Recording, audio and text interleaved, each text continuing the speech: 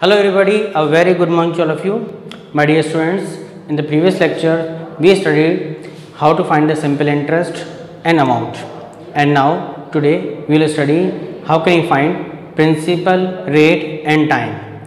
So the formula to find simple interest is SI equal to P into R into T upon 100 and amount is equal to principal plus SI. Now on cross multiplication we get the three formulas.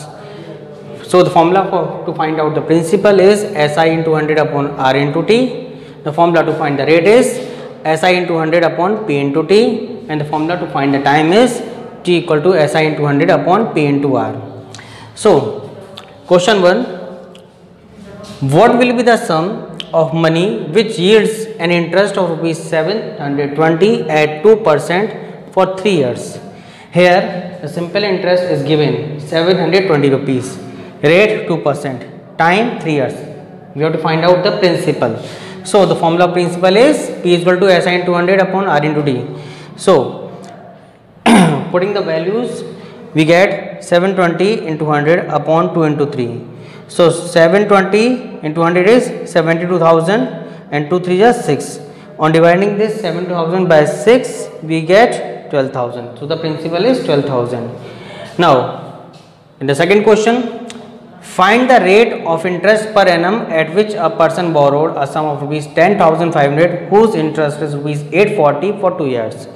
Now in this question we are given principal 10,500, time 2 years and simple interest rupees 840. We have to find out the rate. So the formula of rate is R equal to 100 into SI upon P into T.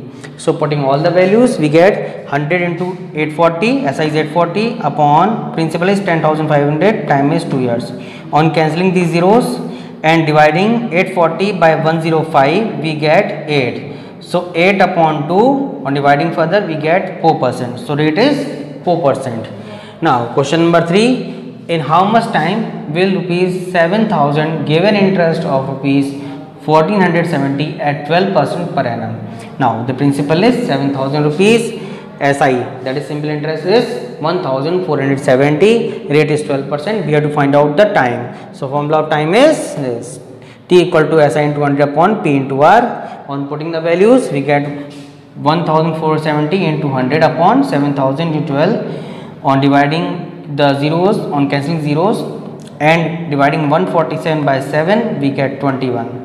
So 21 upon this 12. So on further dividing by 3, we get 7 by 4. So we get 1 whole 3 by 4 years. Time is 1 whole 3 by 4 years. So my dear students, today we have studied how to find out the principal, rate and time. I hope you have understood everything. Thank you very much.